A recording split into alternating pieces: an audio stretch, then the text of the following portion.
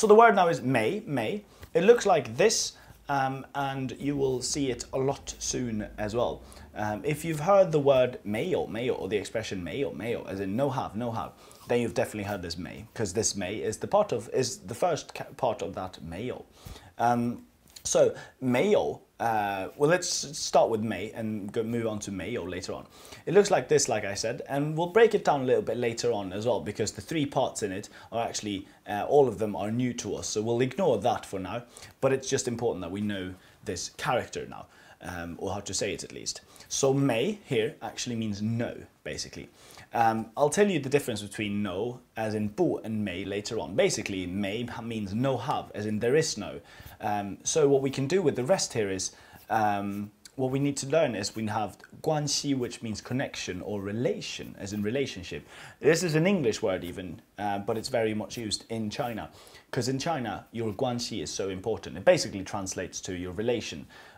Every time you want to make business with someone, you go and sing karaoke and you drink loads of beer, and then you have a deal, most likely. And it's very important that you have a good connection. Let's stop calling it connection or relationship. Let's just call it guanxi. So then we would call it mei, and then mei guanxi would be good, or no have, and then connection. And this actually means, it sounds like when there's no connection, it's bad, but this is actually something good. It means it's okay.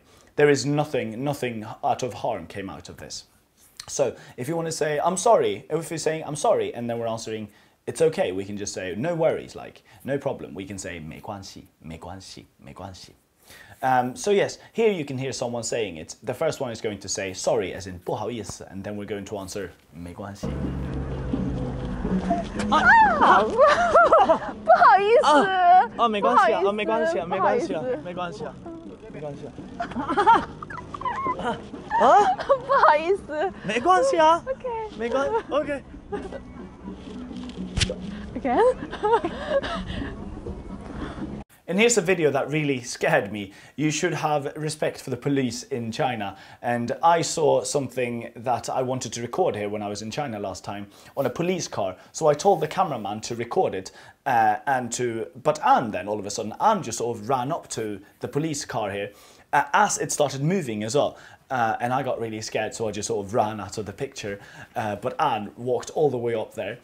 Because she saw the word, I don't remember the word. Either way, what's important is, I said, don't, Ann, watch out, it's the police, anything can happen now. And she said, 没关系, it's okay. So these are the things that Ann does for you and you learning Chinese. Let's have a look.